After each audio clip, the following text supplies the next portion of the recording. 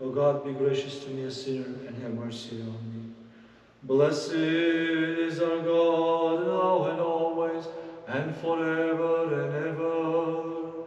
Amen. In peace, let us pray to the Lord.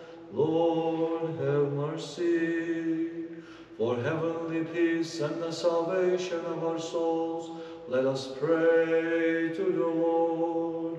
Lord, have mercy. For peace in the whole world and stability of the holy churches of God, and for the unity of all, let us pray to the Lord. Lord, have mercy. Remembering our most holy, pure, blessed and glorious Lady, the Theotokos, and ever Virgin Mary with all the saints, let us commend ourselves and one another and our whole life to Christ our God. To you, Lord, for all glory, honor, and worship are you due, Father, Son, and Holy Spirit, now and forever, and to the ages of ages. Just say a few words about the gospel today. We often hear that there are so many voices out there, there are so many messages out in the world, and that the church provides the only message that we ought to attend.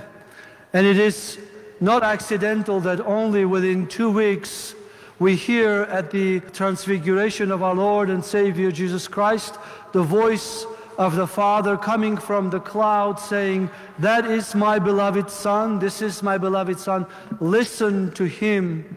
And today, our Lord and Savior Jesus Christ responded to the call of the person from the crowd who said, "Blessed is the womb that carried you, blessed are the breasts that you nursed."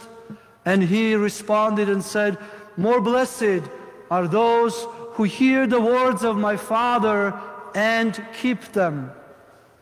Dear brothers and sisters, it is very important that we make the message of the gospel, the voice of the Father, the voice of the Son and the Holy Spirit, the voice in our hearts. The mind in which we operate in this world ought to be formed and shaped through the voice that comes through our heart from the Holy Spirit, guiding us in the church throughout the centuries. Today, we saw also another hint of multiplicity and singularity. There is a gospel phrase that I pondered upon a long time when our Lord and Savior says to his disciples, "You ought to be innocent like doves." Doves aren't necessarily innocent according to how we understand it. My father is a dove keeper. He has over 100 doves. And I grew up feeding them and attending them and observing them. But when I looked at the word innocent, it doesn't necessarily mean what we understand today as innocence, but it means single-minded. It means focused. It means dedicated, loyal. And in the life of the doves, you know that doves mate for life.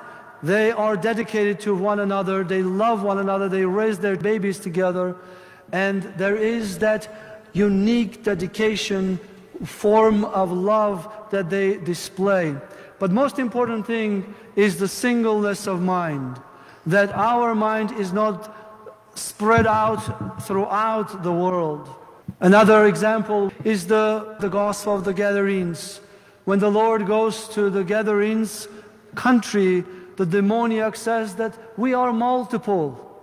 The voices that this demon-possessed person was hearing in his head was confusing, had separated him from the society and was trying to separate him from God.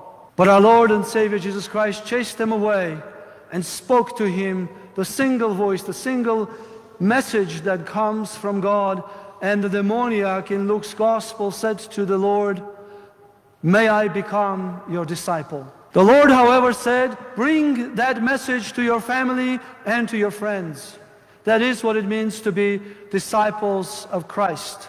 And I will finish with the message given to Martha today. When Martha was very busy, busyness is good. We should keep ourselves busy. Our hands and our minds should not idle. Nevertheless, our Lord did not say that you are busy, but what He said is, you worry and you stress out about many things. One thing is important, and your sister Mary has picked that one thing. Sitting at my feet and listening to my words, listening to the words of the Father, and I hope keeping them. Dear brothers and sisters, today's message is, there is one voice in our heart, the word of our Father who is in heaven, the word that became incarnate through the Theotokos, and we are blessed like the Theotokos if we hear those words and keep them, now and forever. Amen. I will ask His Eminence please to come and bless us. Father, you bless us today with the beautiful divine liturgy that you celebrated. I love coming to this parish, and I come as often as I can because I believe that a miracle happened here. And I've spoken about that miracle in almost every community that I've gone to.